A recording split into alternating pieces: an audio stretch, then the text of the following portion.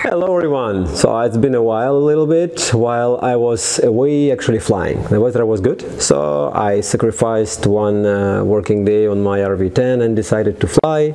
Another weekend when I had time to work, unfortunately I was a little bit sick. I got some sore throat and well, just didn't feel to work. Anyway, today I have this team of professional helpers, actually of professional airplane assemblers. That's one of my daughters and another my daughter.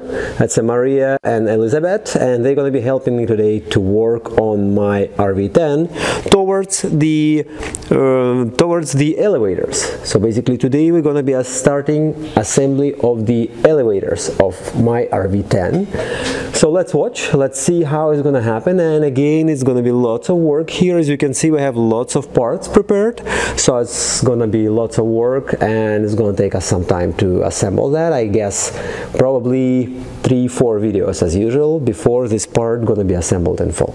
So let's watch.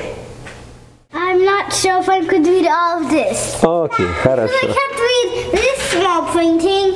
I could read it like this big.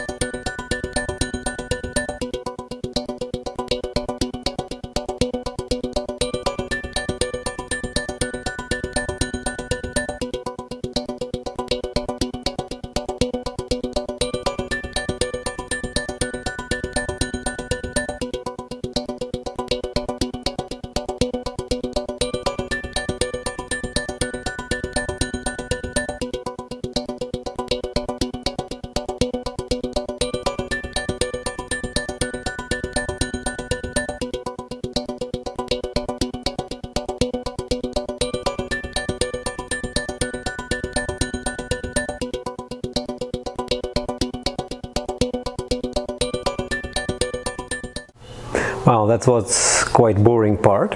I had 16 pieces together like that. I had to cut each piece onto 2 pieces. After that, trim all those 16 pieces, so 32 in total, but well, it took me a good while to make everything nice and prepare. So now I have those parts ready, and it looks like the next step what I'm going to be doing, I'm going to be, wow, finally using a clicos, so I'm going to be finally clicking the parts together. Well, so yeah, so far so good, things going well, and everything moves slowly but surely. Well, my helpers just escape upstairs to watch cartoons, well, which is understandable. They're quite tired already.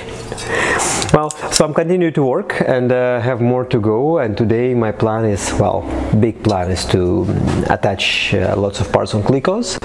Looks like I won't be touching any skins today, it's just gonna be the skeleton parts, but anyway, we'll see how deep I can go into today. So let's watch.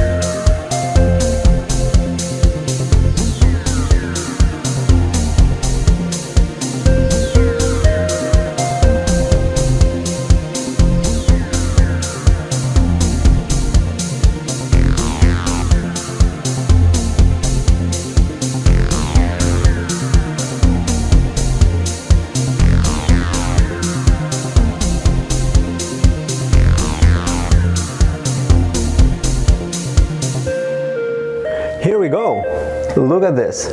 So now I have almost pre-assembled 2 elevators.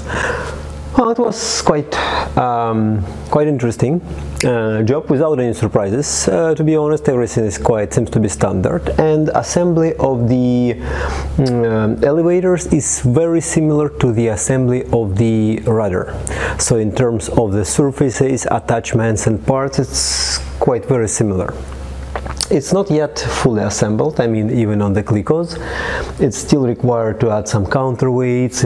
I still have to add a trailing edge and a few more parts, but generally most of it is ready. And well, my plan is for the next working day on my RV-10 project to basically complete everything, like complete whole Clicoing part, everything, and start much drilling, which will honestly gonna take some amount of time because of the amount of holes I have, especially on the skins. It shouldn't be that long, but will still have to take time. And yeah, on another note, I'm still thinking how I'm unhappy about the Canadian requirements for the pre-closure inspection. I mean, I'm just thinking of the customer of Vans and as the Canadian who's assembling the airplane. Well, Vans provides a manual with the steps to assemble the actual airplane, right? And we have to follow that manual. I understand that it's experimental airplane and technically I can manipulate with the assembly as much as I want, assuming the risks I'm taking, right? But here I want to follow the manual since it's the first airplane I ever built in my life.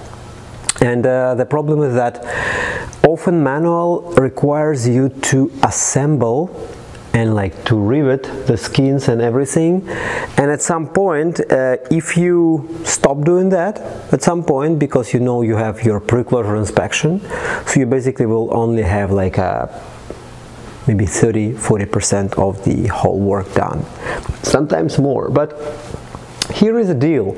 For rudder and for the horizontal stabilizer, I figured some way of a little bit deviating from the manual what Vans asks and just like jumping through the steps, so inspector will be able to inspect it, and after I'll be able to close it, and with the same time I did most of like riveting of the skins. I'll see how it's gonna go with the vertical stab and I'm sorry, with the elevators, and it's more challenging to see what's gonna be with my tail comb, how it's gonna look like. But what I'm thinking about is that, well, at least for Canadians, well, I don't know how large volume of orders Vans getting from Canadians. Probably some sort of manual or attachment for manual, which will be specifically for Canadian market, where we have to have a pre-closure inspection, which will let builders to build maximum out of the particular part while leaving some steps at the end. Just basically outline in manual that build before this step, have your pre-closure inspection, and after that build after that step. That's probably going to simplify some things, but we will see. I'm trying to mark down in my manual what have been done and what haven't been done yet due to upcoming pre-closure inspection. Anyway, thanks for watching. So for the next business working day on my RV-10 project, I will be moving forward with the with my elevators, and for now that's it. That's all. Subscribe for my channel, leave me your comments, I'm gonna be happy to answer those, and well, have a good one. Bye.